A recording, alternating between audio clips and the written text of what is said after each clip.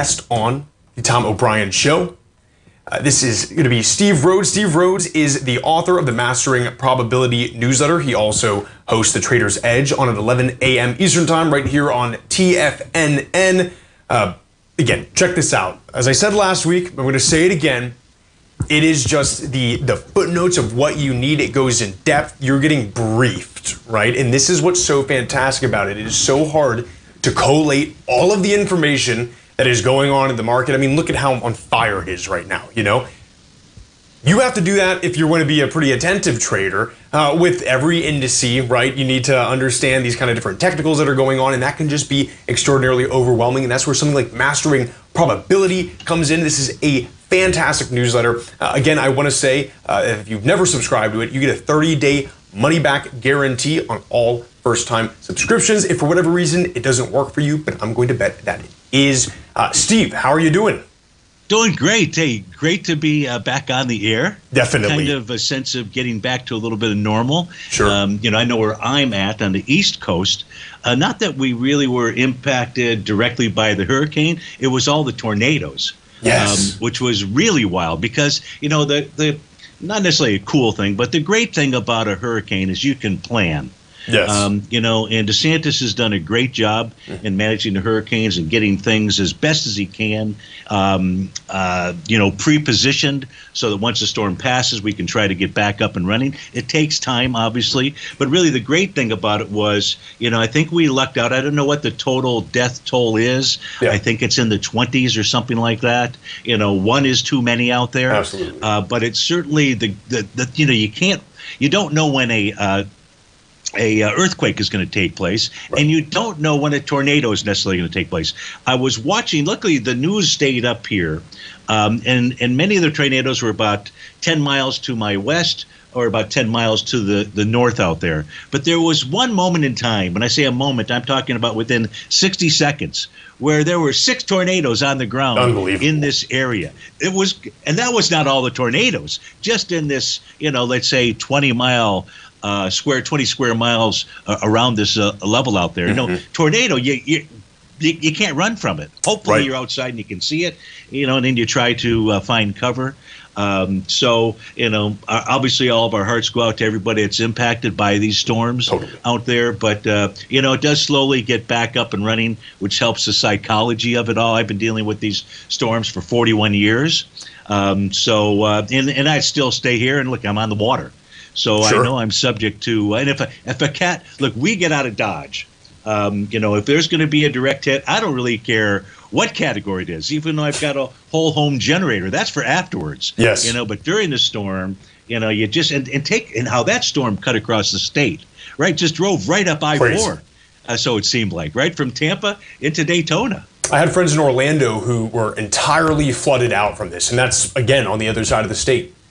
Yeah. You know, it's certainly unfortunate. Well, I'm glad you made it out right, and I know a lot of our Tigers were okay, even though they lost some power. So it's very good to hear. So yeah. But good to be back because obviously it gets all of us kind of back into getting back to normal, so to speak. You know, you mentioned the newsletter and just all the correlations that we need to try to take a look at. We can't just be myopic and take a look at one thing. And so kind of a good lead-in to what I want to discuss with you today. And really today's discussion was generated from a question that came in this morning for the Trader's Edge show. And that question was basically saying, how can these markets move higher with all the uncertainty that's going on over in the Middle East? You know, we all know that Israel's going to make some type of take some type of action. I think in the news today, I'm seeing that the U.S. is sending over you know, we're going to have boots on the ground there. Not that we don't already, I suppose. Yes. But more boots on the ground there. You know, the situation is escalating. And so the question, and it's a very valid question, with these markets moving higher, is how can that be? With so much uncertainty, how is that possible? So I thought we would take a quick peek at that. And then before we go, I want to be able to share with listeners a trade right now that they could consider. And I'll go through that. So let's begin. You know, I like to say, how do you know where you're going if you don't know where you've come from out there? And so that's what we'll apply to today's chart. So let's start with World War I and how the Dow traded. So I've got the Dow data that goes back to 1896. And World War I began on July 28, 1914. 4.5 months later. And so if you take a look on the left-hand side of the chart, I've got noted, here's a monthly chart that we're taking a look at so I can get a little bit more data and a better feel for the bigger picture. So we can see when World War I begun, we can see that gap to the downside. Now, the U.S. stock market was closed for 4.5 months. That's always a possibility if World War III were to start. So just something for people to consider. I'm not saying that's going to happen, but it did happen in the past. If it happened in the past, it most certainly can happen again. Now, when the U.S. stock market did open, it rallied. You can see here it opens on December 12th. That was the bottom, and then it rallies right until it creates this little TD9 count top. That's one of the patterns that I teach subscribers. The market takes a pause, it moves lower, resumes higher out here. We've got Congress that. So what's also important really about this chart, and that I'd like to drive home to folks, is, Jacob, is that if we take a look at when the U.S. got involved with World War I, which was on April 6th, 1917, that's when Congress went ahead and declared war on Germany. What we can basically see is that was pretty much the top of the market at that point in time. Yeah. And then we move lower.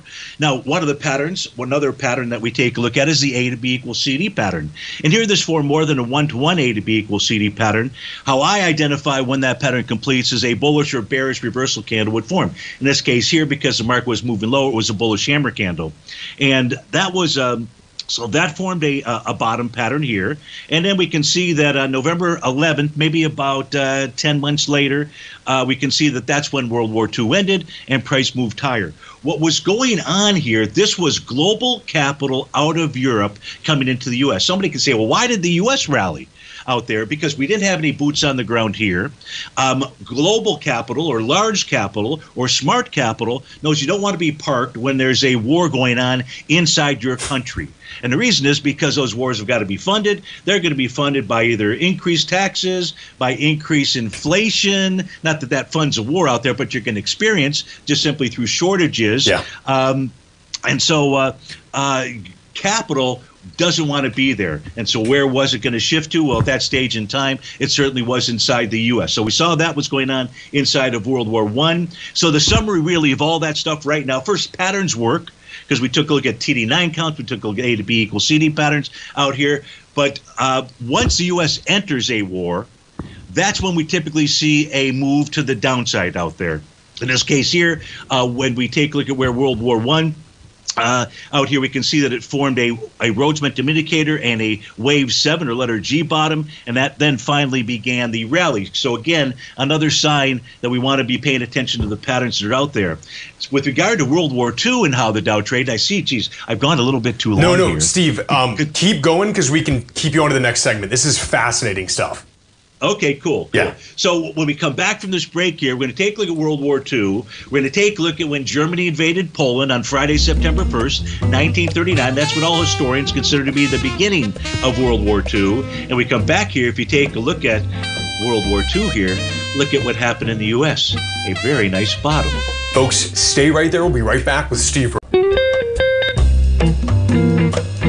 Welcome back, everyone. This is Jacob Shoup. I am joined by Steve Rhodes. Taking a look, Steve Rhodes is the author of Mastering Probability newsletter. He's also the host of the Trader's Edge. That is on 11 a.m. Eastern time right here on TFNN. Again, check this out. We have 3 options for you regarding Mastering Probability. Loading right now. We have $149 for 1 month, $695 for 6 months. That is a 22.26% discount on it. And then for the 1 year, we have $11.95. That's going to save you $593. That is a 33.17% discount. I want to say, for all first-time subscribers, you get a 30-day money-back guarantee. If for whatever reason it doesn't work out, we're betting that it is going to. Before we went to the break, Steve was discussing essentially why the U.S. is doing so well right now, even though there's so much, at least the market, there's so much uncertainty in the world. So we're taking a look back through that in a historical context. We're looking about at least with the world wars and how the market was responding during those times. Steve, please take it away. Yeah, and again, that question came about this morning by a viewer, listener about why is the S&P moving so much higher when we know that there's going to be some continued Middle East tension out there. Here we're taking a look at the beginning of World War II. Now, on September the 1st, 1939, that's when Germany invaded Poland. Take a look at that bar. This is it was a very wide ranging bar with regard to distance that price traveled. But look how price pushed down. It tested a swing point. That was actually a buy the D point pattern. I'll show that here in a few moments out here.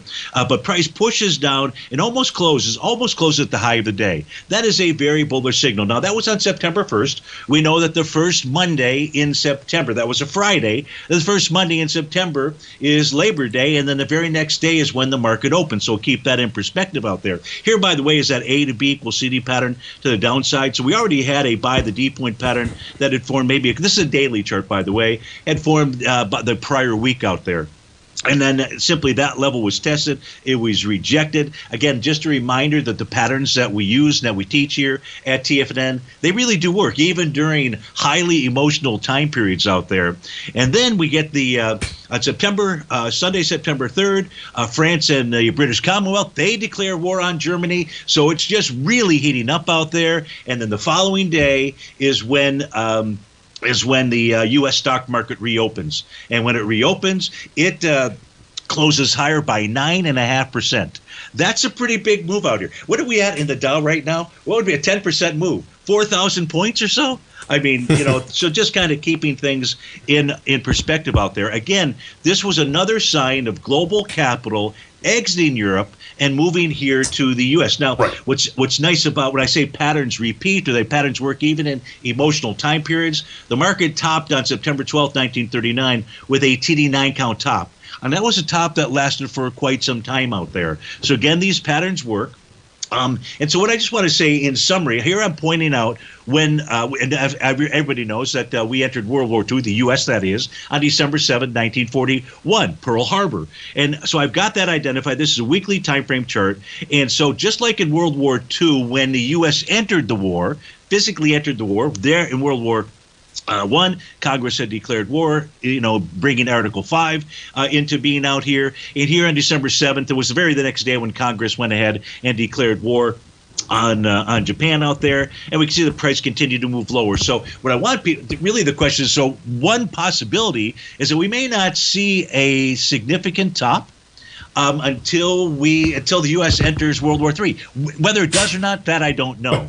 But I do know, in going back in this turmoil period of time that we're in, that's something to most certainly pay attention to. If we take a look at global capital flow and what's going on right now, let's go take a look. So here, what I've got, this is the Dow, priced in all of the major currencies. And we're at a new all-time high today, Jacob, yep. Priced in U.S. dollars. We're at a new all-time high in euros.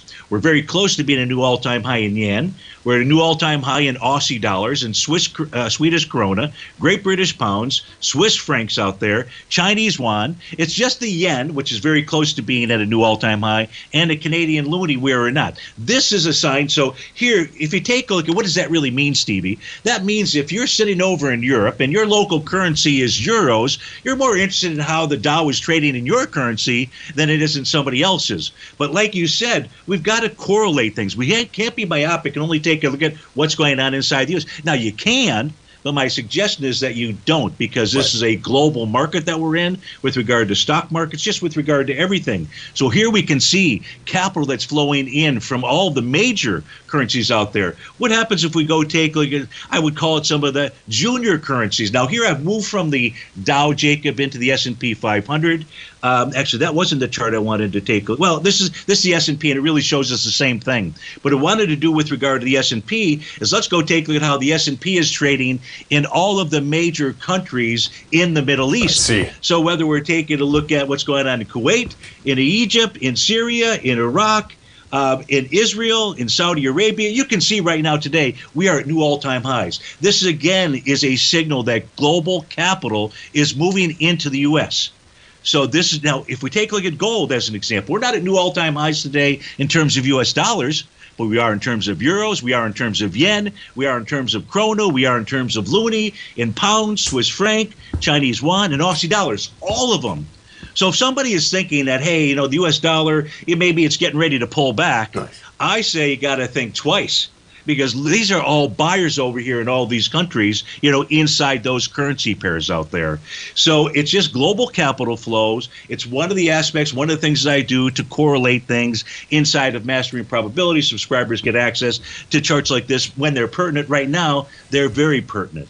I think there's another pertinent chart. If it's okay, do you have any questions about what I've shared so far? Anything that that's I need fascinating. to re-review? Yeah. No, yeah, please keep going. This is so interesting. Perfect. So I want to leave today with a trade opportunity that people can take a look at. And so if you give me a moment here, we're going to change screens. What we're going to do, we're going to go over to an 8-panel screen out here that really starts with a daily time frame and then all the time periods below. When we form a daily top or bottom, in this case here, we're looking at the 30-year Treasury, and the 30-year Treasury actually on Friday formed a buy the D point pattern. People may remember when we took a look at World War I, we saw World War II, we saw an A to B equals CD pattern that was confirmed by a bullish reversal candle. On Friday, it was a bullish hammer candle. That low was tested today, and so far that has been tested and rejected. That's a bullish signal. A close below 119.23 would say that sell that buy the D point pattern failed. When we get daily bottom signals, and we're also going to form a TD9 count bottom today, what we look for on the intraday charts are bottom patterns out here. And we've got them for all these time frames, 5-hour, 4-hour, 2-hour, 1 hour, 30-minute chart, 15-minute chart, and 10-minute chart. And on the 15-minute chart, it formed a TD9 count top this morning. And that pullback was very mild. And we took that out just as you and I had come on the air here. It looks to me like the 30-year Treasury is at least going to have a counter trend move. And I would suggest that 30-year Treasury can get up to 122 or so. Steve. So that's my trade for folks out there to consider. Thank you so much. That was fantastic. Guys, you don't get this anywhere else. Steve, thank you so much for coming on. We'll see you tomorrow at 11 a.m. You bet, Jacob. Take care. Have a great day. Folks, stay right there. We'll be right back.